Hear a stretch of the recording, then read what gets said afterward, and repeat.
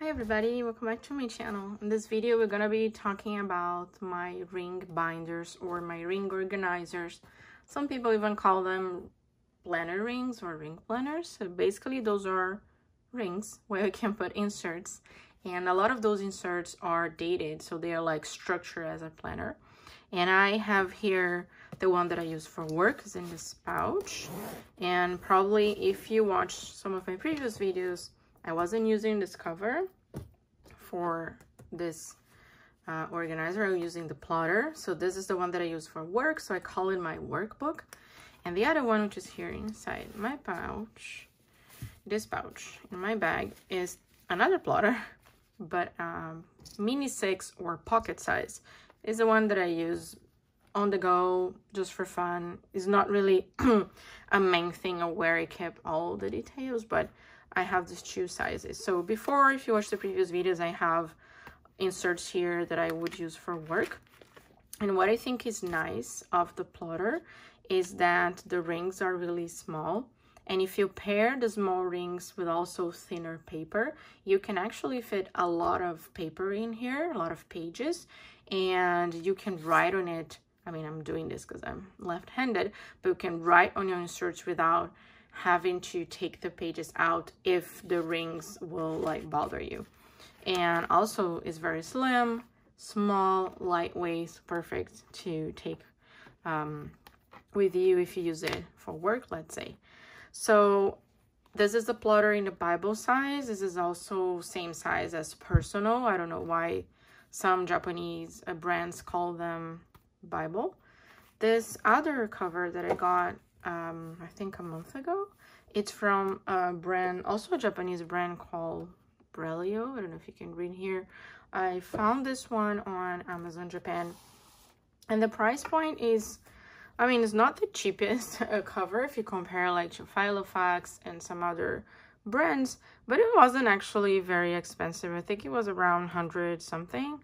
It's a bit less expensive than the plotter, but it's a completely different material. This one is a Bibble leather, which is a type of leather that I really like because it's very giving, especially when you're taking things around. I also fell in love with the color. You guys know I love blue, but they offer a lot of different sizes, different models, even like ring sizes, and different colors as well. So they're like more neutral tones if it's what you are looking for. What I liked about this one is, although I really love those rings, as the months would go, I would need to keep some more of my inserts together because there's still projects that were not done, not finished. So I didn't really want it to be removing the pages from the past months. And so I was looking for a bigger set of rings. So these rings are 16 centimeters. This one are 11. So if you look here, you'll see the difference. It's still in the small size. So when you would open, it will still be comfortable to write on them, at least to me. So that's why I was looking for, and actually I really loved the color and how it is. It lays flat when it's open. This is also a big advantage of the plotters, that it will be completely flat. Some of ring organizers, they might not lay completely flat, which to me it's something that's really, like, it really bothers me, because if I want to write in them, I want the page to be completely flat. There's a lot more of pockets on this one, but as you can see, I don't put a lot for now. I only have those stickies. And here what I have is very similar than before. I just added a decoration page, just, I don't know, to make it pretty. I like to do those sort of things. But what is very functional to me is to have all the sticky notes closed, because I do need them. And then right after, I start with the monthly inserts. Those inserts are from Plotter, and I really like it because the paper is very thin, as I said, but I kind of like the yellowish tone to it. I mean, it doesn't bother me. I think I got used to it with my Hobonichi weeks. And I like that the weekends are divided. Since this is mainly used for work, I don't work a lot on weekends. Sometimes I have to go to the lab on weekends, but it's not like, you know, something that happens all the time. You can see here, sometimes it's only like 1 or 2 weekends a month. And basically what I'm doing here, I am writing stuff related to projects, meetings, deadlines, everything related to work. If there is something in my personal life that would affect work, for instance, I'm the only one taking care of my son. If my husband is busy, then I will write down that I'm doing pickup or drop off at school, or any appointment that will interfere, so that I make sure to not like schedule a meeting or anything on that day. I have the colors that correspond to important things to me. They would stick out in a way that I know what is related to. So there is like some sort of a color coding. So when I establish that, I make this little key, but now I'm pretty much used to it, so I don't look at it as often, but before I had to. And I actually like it because then each time I look at the calendar, I know how things are and what I have to do. So it's very handy to get organized and to manage, you know, all your projects at once. I like that it has space for to-do, so I tend to put on this to-do list important things for the month that I need to accomplish, especially things that I have the deadline coming, so I have to make sure that these things get done. And yeah, so this is basically what the monthlies are for. And then after the monthlies, I started testing out those weekly inserts from Plotter, and I like it, but I am not really I would say I didn't really get used to this page. So here you have all the days of the week on the left side, and on the right side you would have a page for notes or so. It's very similar to the Hoboni 2 weeks, but there is this division, and I thought I would be able to ignore the division and just write a full to-do list, or if I would do a day per week that would go over both sides. But I don't know, so far I didn't really like it as a place to write to-dos. For some reason my brain doesn't like it.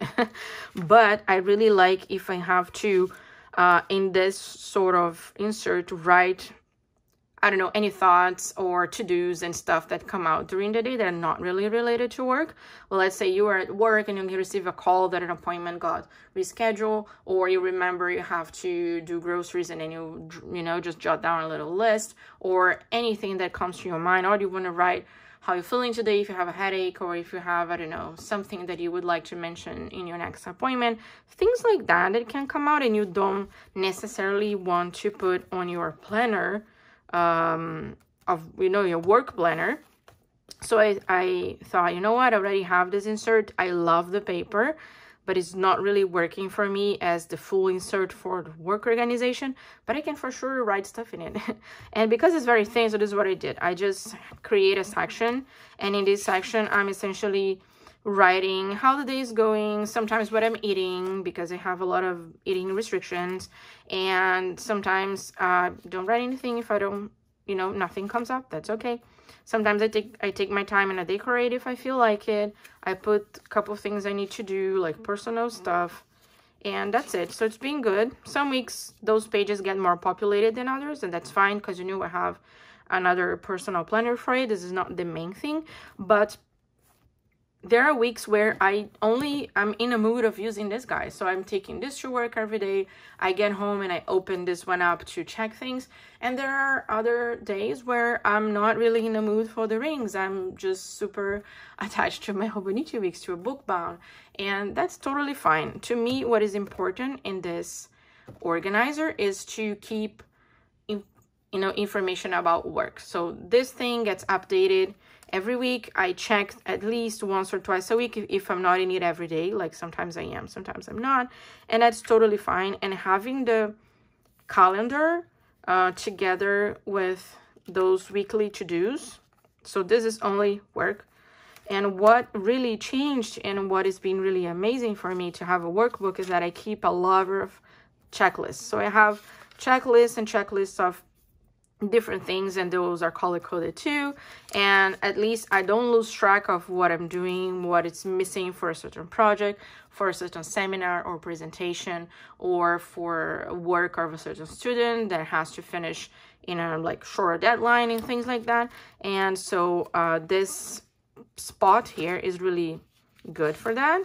And then once something is done and I don't need it anymore, I just take it out from here and I transfer it into a bigger binder. Bigger binder, I mean a binder that has bigger rings. And that's all. And here in the back, I just keep some like line pages or extra pages if I want. And if there are any notes that come up or pen tests that I want to do, I have it.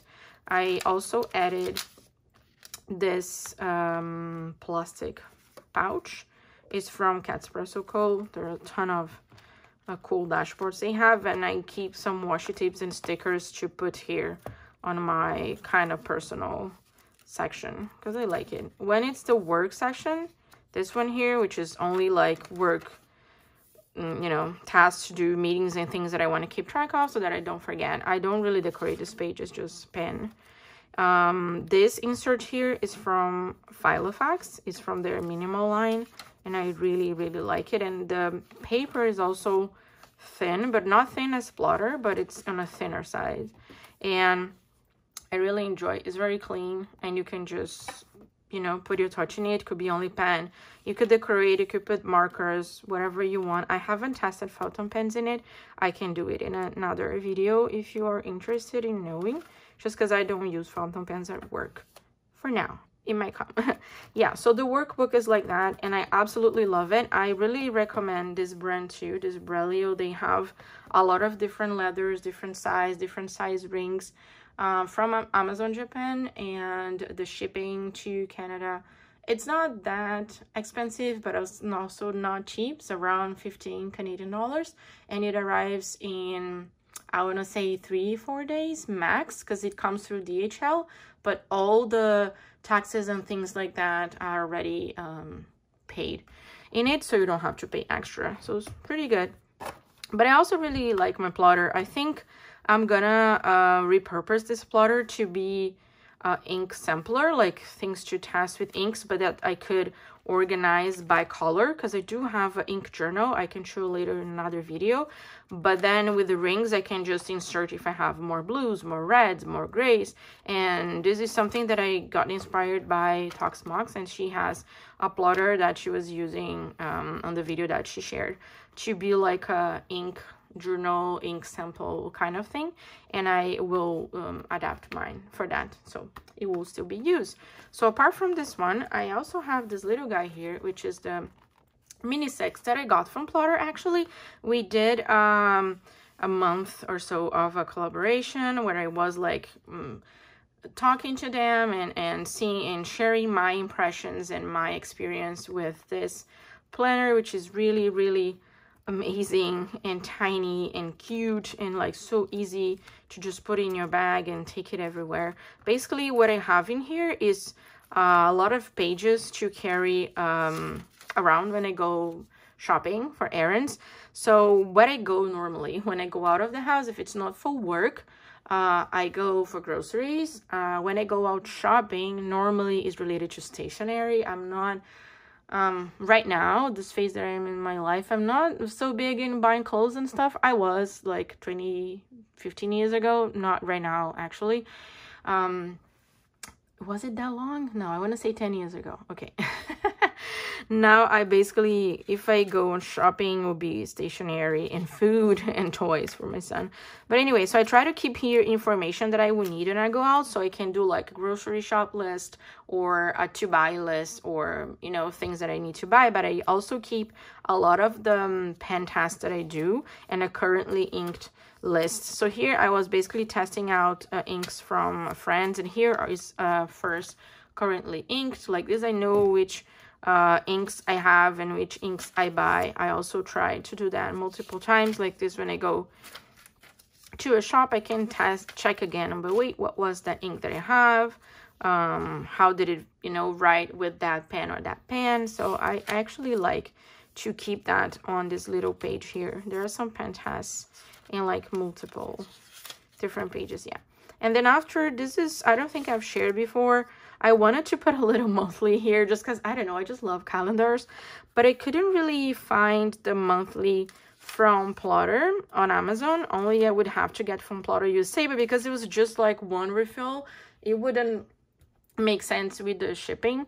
I couldn't really find on Amazon Japan, but then I find from this other shop that's called Knox, and I like it. It's a bit on the darker side with all these thick lines in gray and the red, but it's okay.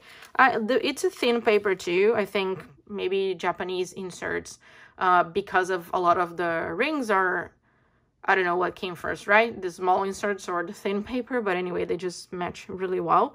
And yeah, so this paper is very similar and I actually like it. So I'm using this one. It's dated, so I mark important things that we know that will be out of the house. So basically those are, if I want to check quickly, I will have it in here.